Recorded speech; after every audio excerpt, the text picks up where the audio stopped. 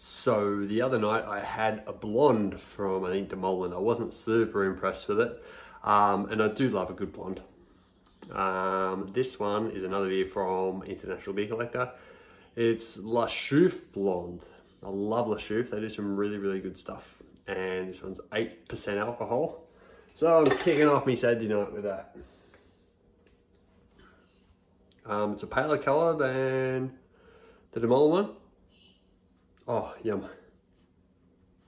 There's no sriracha ace, unfortunately. I do love that hot, but like banana, there's a light metallic note, might be a touch too cold, spiciness, and bready malt.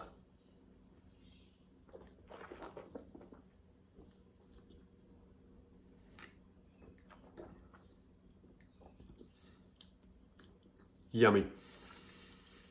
Metallic note is detracting a touch.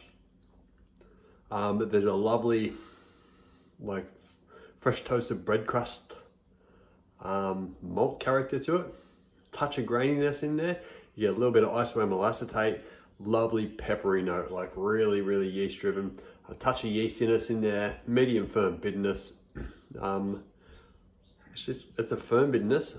I guess linger in the aftertaste. Sweet upfront, medium full body. Pretty dry finish. That bitterness really helps dry it out. High carbonation, it all helps dry it out. 8% alcohol is pretty well hidden. Bit of warming in the chest.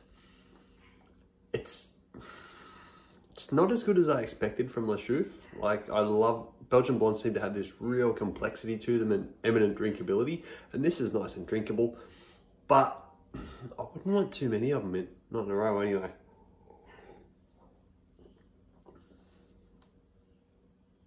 Nice beer. I just think it needs a little more finesse or something. Which, as I said, surprised me from La Chouffe, but we all need to be surprised every now and then.